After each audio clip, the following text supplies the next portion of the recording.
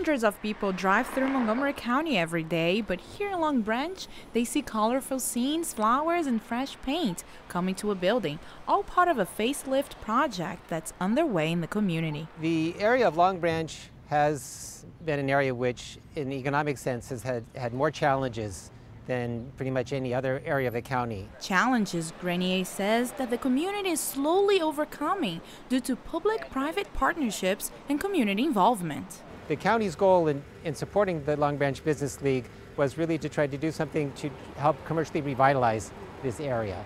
We're trying to beautify all the building to make it more colorful and more attractive to people. The Long Branch commercial area has more than 80 local stores. This is a place where officials say it's expanding through arts and new businesses.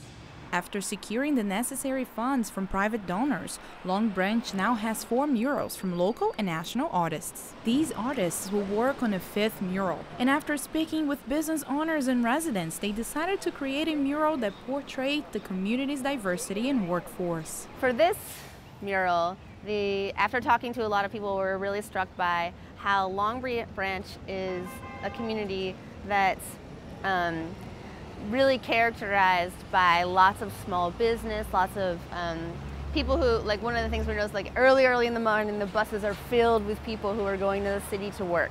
So we were thinking about how can we celebrate the contributions of labor.